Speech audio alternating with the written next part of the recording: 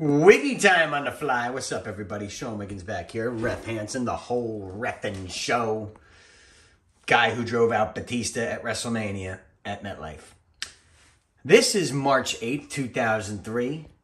RF Video. Holla at them. Follow them. Like them. Subscribe. Comment. Go to their website. Buy all their stuff. If you want it, they probably got it. Shoot interviews. ECW fan cam shows, tons of merchandise, shirts, pins, buttons, bumper stickers, probably rain gear. They got it all. Rob Finkelstein has it all at RF Video. Holla at your boy, Doug Gentry.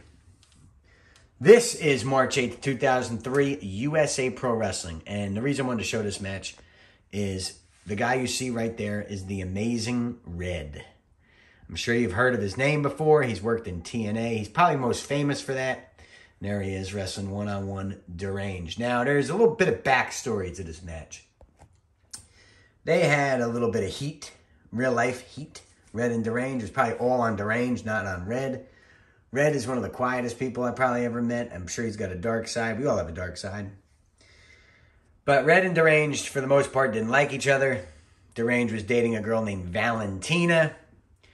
Before she got passed around like a blunt at a Fog Hat concert in the 70s. Valentina, if you're listening, what's up? I don't dislike you. I'm just saying it's kind of the way it was. Red and Deranged. The whole backstory was that Red slept with Valentina while she was dating Deranged. He said, she said, she said, he said, she said, and he said. So forever, they didn't really wrestle each other. This is now March 8th, 2003. They've both been in the professional wrestling, on the independent wrestling circuit for a few years by this point. And to my knowledge, it's the first time they ever locked up. 2 minutes in, they haven't touched. I dare them. But enough of that backstory about the girl. Valentina would go on to, be on the indies. I think she had a cup of coffee in TNA.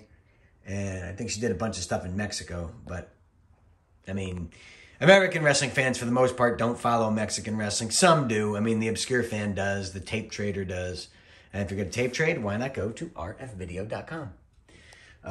They got it all. I'm telling you, they got it all. I've looked for stuff. Hey, Rob, you got this? Oh, yeah. I'm like, how? How do you have that?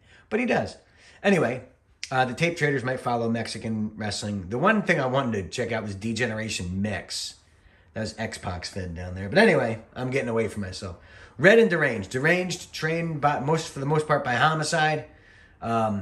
Red trained for the most part by Mikey Whipwreck. And they lock up and actually do some chain wrestling. Now, again, I haven't watched this match since I refed it 18 years ago now. So, I don't know what the hell they did. I'm sure they flew around. Deranged was looked at as just like, see, look how acrobatic the dude is. Hansen, I dare you to get out of the way of the camera, you goof. Actually, I would never get out of the way of the handheld camera. See, I keep walking in front of the handheld. I would try my best to get out of the way of the hard camera, not the handheld. So for you referees out there on the independent circuit, just trying out, if the handheld cameraman is giving you ish, tell him, suck a big fat schmuggle. You got to get out of the way of the hard cam. Nice back and forth. That standoff is probably half a shoot. But yeah, Deranged was athletically just as talented as Red. Just Red could do a few more things. Red had an X factor, Deranged didn't. Red just looked different than everybody else in the ring. It's hard to explain that.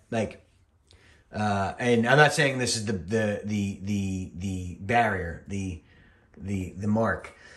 But Red versus Loki is 10 times the match. Deranged versus Loki is, and I can't explain to you why. Athletically, they're both going to be fantastic. Again, nice standoff. Nice, kind of stalemate by those two. But, Red kind of knew. I guess when you're trained by Mikey Whipwreck, you pick up, just a couple things. Mikey was in locker rooms with Cactus Jack and Raven and a whole host of others. Mikey's been around since, 94, maybe? Wrestled Steve Austin and beat Steve Austin before he was Stone Cold.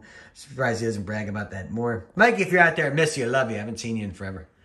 Red now trying to exchange the olive branch of friendship. Is Deranged going to give it to him? Deranged, I think, is saying, no, fuck this guy. I'm not, no. Oh, my God, I was right. I swear to God, that was a guess. Deranged now setting the pace here. And I think this is where the match is going to start to take off. We've seen enough catch as catch can. Deranged trying to get this crowd enticed. And, oh, by the way, we were at the Queens, New York Madhouse of Extreme. That's where USA Pro Wrestling would run a lot of their shows, as would ICW, Impact Championship Wrestling, who I think still runs today, just no one knows about it. Ran by a guy named Jack Sabbath. And for those listening, now we're seeing the collar and elbow tie-up. I mean, Jack's a goof. He, makes stuff up. He cancels shows for no good reason. But he's a better guy than people give him credit for. I like him. I don't hate him. I used to have a problem with it, but not really. Nice collar and elbow tie-up that they've never broken up. Shades of Steve Regal here. William Regal would do stuff like this, where he'd hold that collar and elbow and just hold it. Nice. And again here, this is early 2000s, 2003. Everybody wore camo. Legit, everybody had some sort of camouflage on. I don't get it. I almost wanted to start refereeing in camo by this point. And this is about, I'd say, 10 o'clock that night. This is probably the 12th, 13th match of the night. I would referee the entire show. A lot of other referees would get hot at me for it. They can kiss my ass. I did this financially for me. I was very selfish. Because nice athletic maneuver by Red and Deranged there. That's the 11th Mahistra cradle. 2 count only. Red now sweeps the leg. 1, 2. Good luck calling this one. There, Deranged goes for it, gets a smack to the mush. Great back and forth wrestling here. And again, I've said this about the SAT. Check out the SAT versus the Dead Presidents on my channel. Also, you can see it on rfvideo.com. I'm sure they have it somewhere. Probably where I got it from. I did get it from there. Anyway, the SAT and Red, I use them as the prime examples. If there was an AEW back then, these guys would have been signed to it. I mean, this is 2003, so... WCW and ECW have been dead for 2 years.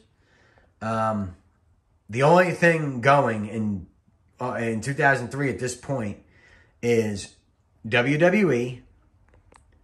Ring of Honor is a baby at this point. It's barely there. It was getting $50 a show. So were a lot of us. And NWA, TNA. I don't even think they were just TNA yet. So there wasn't a lot going on. But imagine if there was an all-elite wrestling there. And that's why, like Raven has always said, you need a second big company. Or else the guys are screwed. Like, wrestling's a little different now. You're not going to get the same TV ratings you did during the Monday Night Wars. Nice maneuver. As everyone knew, the Wednesday... See, we're 8 minutes in, so that's stare at the crowd. I mean, he should show a little bit of tiredness, show a little bit of fatigue. Ooh, nice and Seguri. Red barely sold. And that could be a knock on Red. There's some things he could have sold more, but there's some things that he sold just like that no one else could. I'd have loved to see a Red versus Rey Mysterio Jr. both in their prime. Just like, I'd love to see Jordan and...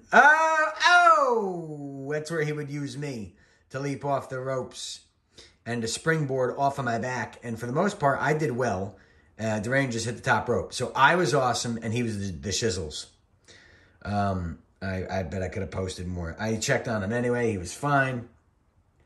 I don't know who that is out there checking him too. Atlas Security was all over the place here. What else? But USA Pro, I mean, and another thing about USA Pro, they would have tag matches, legends matches, ticket seller matches, hardcore matches, lightweight matches, strong style matches. They had everything you could want. The shows would be 5-6 hours long, but you'd get every single type of match you could possibly want, which is good and bad. It's overkill in a town, but at the same point, it's like, man, did you see that show? They literally had everything. So there's good and bad to that. I think psychology-wise, of course, not the best. But whatever. And again, these guys are kind of timing these moves. I'm sure if I brought in a Raven or an Al Snow to break this down, or a Joey Matthews, they could have already pointed 10 things wrong with it. I could have pointed a couple things wrong with it. But these two were, light heavyweights. They were brand new at this time. Red, I think, was only wrestling 2 years. 2, maybe even 3. And Deranged was only wrestling a couple years himself as well. More chops in the corner. 10 minutes in, the guys are chopping each other. Deranged whips Red off. I haven't seen this. Damn it. Of course I had to be in the way there. But again, I would try to get out of the way of the hard camera. So this is the handheld footage. I think Harrington Talents. And if Harrington Talents is out there, and they ever see this, you have a million shows I would like to pick from you and grab and see, because I'm missing so much of my footage that I refed for it that I still have never seen. Red, a display of power. Does he go for the F5? Holy shit, he went for the F5. Remember, at this time, Brock Lesnar was, what was this, March 2003. He was going to wrestle for the WWE Championship that year at WrestleMania against Kurt Angle. Remember, a lot of people didn't think that match would happen. Brock versus Benoit was the backup. Red now. I don't know. Does he have enough to continue this match after dropping that F5 on Deranged? He would whip that out every now and again. I think most of it popped the guys in the back. Red, nice knee. I don't know if that was a shoot or not. 1, 2 count only. I don't know the finish of this match. I'm going to guess Red wins. That's a guess. Or, no, Deranged beats him with his foot on his chest. I got a lot of snickers from the boys watching this one. Victim kicks to the back. I hate that move. I would never take it. Oh, good Lord. 1, 2, 3. No, 2. Nice maneuver by Red. And for somehow, some way, all these minutes in, Red has kept his beanie and his headband on. Whenever I'd come to the back at the end of a USA Pro show, or any show for that matter, I'd have 2 bandanas, a beanie, a do-rag. All this stuff would be in my pocket. I'd run. Sometimes I'd have a knee pad or an elbow pad if a guy went to rip it off and go for close. A nice standing suplex. Shades of Ric Flair, shades of a lot of guys, but nice maneuver here. Nice power display by Red. Red probably popping that he got to do this, because it's not often that he'd get to do power moves. Red was always the little guy. He had to sell more. He had to work 10 times harder than a regular sized guy, so he'd always be selling. And it was at this point, I would love to find one and put it up here for you guys to see. Red versus Kid Cash was my favorite Red match, I want to say. Kid Cash used to beat him up, bully him a little bit, some guys would say, but Kid Cash had it right. He used to beat Red's ass, and it would get Red over so much more. Because the people would be like, come on, Red, get up, beat his ass, come on, come on, come on, come on. You would want Red to come back and win. Red whips Deranged in. Deranged gives him a mouthful of foot. See, this is a really good match. I'm sure, like, if, went for a tornado DDT, didn't quite work out, goes for a pin. 1, 2. Again, I have no clue what the finish is here. Cameraman, I dare you to keep the camera steady. I'm talking to me, not you, Doug Gentry, who's probably filming this. And these USA Pro shows, a guy named Doug Gentry would be filming this for RF Video. And me and Doug would go back and forth, we'd make faces, we would have conversations. We'd have our own matches during this show. It was a lot of fun. Oh, these kicks are ridiculous.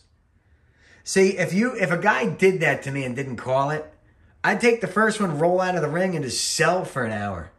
Because there's no work in that at all. It's called the victim kick, is what I keep hearing. Deranged working Red with chops. I'm sure that had a little bit behind it. Yeah, some of these are probably live rounds. Some of these forearms, I would guess. Again, I'm in the right spot. The handheld guys got to work around me. They're going at it here. Some of these, they're definitely not worked. Deranged, see, he went to kick him in the breadbasket. He might have got his pills. If Jim Cornette was here, he'd say, I've taken pills bigger than you, too. Nice shot of Ref Hanson's ass there. Deranged whipped him off. Red, god damn it, move. See, guys, I would need the cameraman in this position to move. Deranged goes for whatever that was.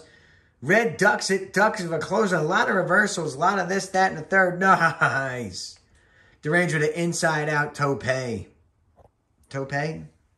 Inside-out moonsault? Inside-out? Whatever you want to call that.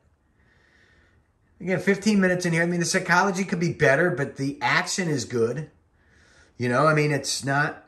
these two guys are just athletically, they got a lot behind it. But I'd still rather watch this match than a match like these two guys today.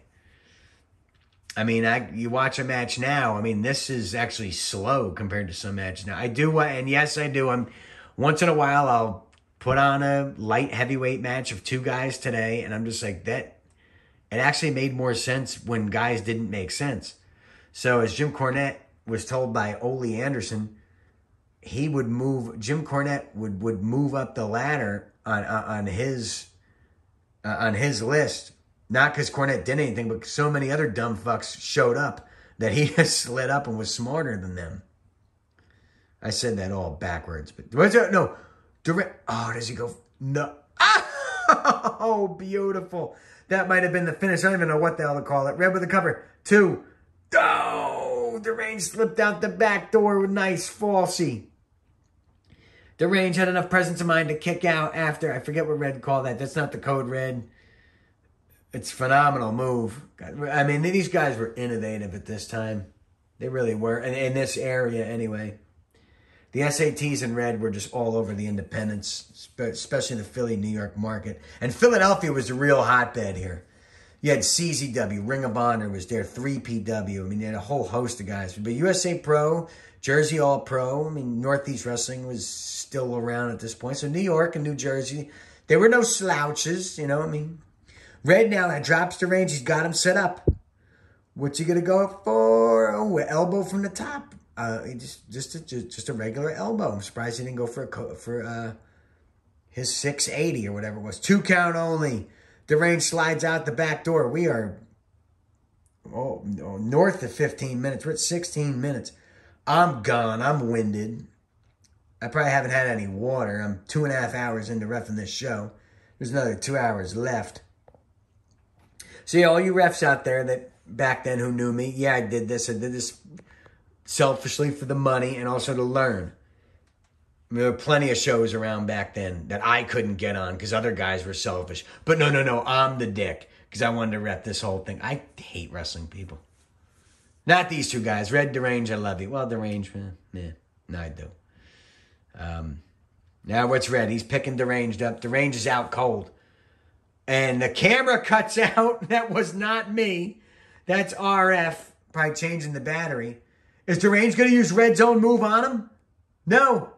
Hip toss. No, I mean arm drag. Deranged. They meet in the middle. Meeting of the minds. No. Wheelbarrow. Deranged. Red lifts him up. Rana. 2, 3. No, 2. Nice action by these two guys, man. Again, it can be pieced together a little better, man. And keep in mind, if you're a vet watching this saying, God, these two guys are, yeah, this move should have been done here, and you should have did this here, should have done that there. This is their second year in. This night, I don't even think Red touched TNA yet. Both of the guys are in Ring of Honor at this point, but I don't think either one has touched TNA. I don't think Deranged ever did. Red and the SAT would join TNA, I believe, later that year. Red had a long run with them, too.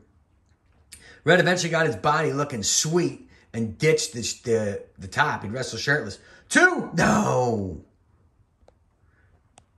Power bomb, but it wasn't enough to keep Deranged down. Deranged has too much fight. Deranged said, fudge you, Red. I'm not putting you over because you slept with my girlfriend. I wonder how many fans knew about that at that time. Red now trying to get the people behind him. Both of these guys are pretty much baby faces here in New York at this time. They're both loved by the crowd.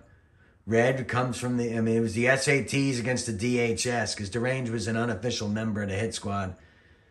The back click. Back then it was Mafia, Monster Mac, Low Key, Homicide, Deranged, Ghost Shadow. They were kind of like their own clique. They didn't always hang together. Ghost Shadow would always go back to his planet after the show. Deranged second rope. He just laughed at himself. Beautiful tornado DDT. That was gorgeous. That was excellent. Man, I hope you fans have stuck with this the whole time. I hope you're enjoying this. Deranged going for a tornado. He got stopped. Red now. What's he going to do here?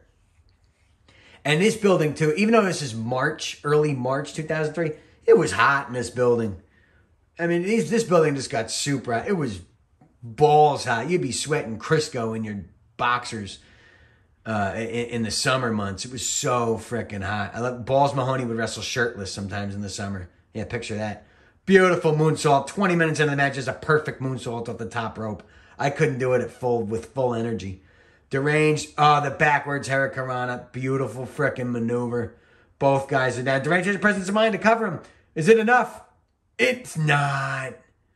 It's not. How many finishers are they going to hit on each other before one of them's down for the count? I'm letting RF know, hey, it's 2. Oh, my goodness. I'm just gassed calling this. And remember, I was just coming from my job. I was working at Lynn's Nissan. If you're ever going to buy a car, don't buy it from Lynn's Nissan. I think they're still in business. So I woke up at probably 6:30, 7 a.m. that morning. And it's about 10 at night. I've been on my feet. I probably had a Hanson's energy drink on my way to the show. Brutal. Red blatantly called the spot to me that I just relayed to Deranged. Referees watching this, new referees watching this, hide it better than I just did. I should have had presence of mind that RF was filming. But, I mean, for the most part, the people didn't know. But this is 2021 now. Everybody knows everything. Crap's all over YouTube, especially my channel now. Deranged rips the shirt off. He's going to the top rope. He wants to finish this once and for all. But no, Red, just like he called to Ref Hansen seconds before, leaps up and kicks him right in the head on the top rope. God, I think I need some Gatorade to finish calling this one. Give me another 5 hour. Red picks up the range. Superplex on the top. Ooh, brain buster from the top. Good Lord, Deranged sold the balls off of it too. And that over-the-top selling really didn't, well, I'm sure it happened before, but Shawn Michaels really, really is one that made, oh, and there it is, a standing moonsault isn't enough. No, Deranged kicks out. Standing moonsault, no one hit it sweeter than Red. And what the hell? Dixie, get the hell out of here. What is Dixie doing coming down to the ring? Oh, he's just cheering on his boy Deranged. Okay, all right. Ref Hansen is in the ring. Now, this is me 18 years earlier. But, you know, I'm going to trust that Dixie's not going to interject himself into this contest. Red going for the code red. But he can't quite negotiate it. Dixie just hits him with a chair. I was over there talking to a fan. I didn't know what was going on. I'm way out of position. Oh, and Deranged with the driver. 2, 3, that's it. That son of a bitch, Dixie. See, if RF video would have showed me that angle right there and then, I would have seen it, and I would have changed it, and I would have given this victory to the Amazing Red by a disqualification, and Dixie would have been fined $500 by the USA Pro officials, and he never would have been able to pay that off because he probably didn't make $500 total in 2003. I know because I got paid the same amount as him. Great match by those two. We're going to have to wrap this up. We're 23 minutes in. For Sean Wiggins, I'm Sean Wiggins saying I hope you enjoyed that one and stuck with me. Red and Deranged were amazing athletes. I wish they had a better opportunity to show you, and I wish the finish was a little cleaner. But I hope you enjoyed that one for 2003. For Sean Wiggins, I'm Sean Wiggins. As always, keep in touch with yourselves. Signing off.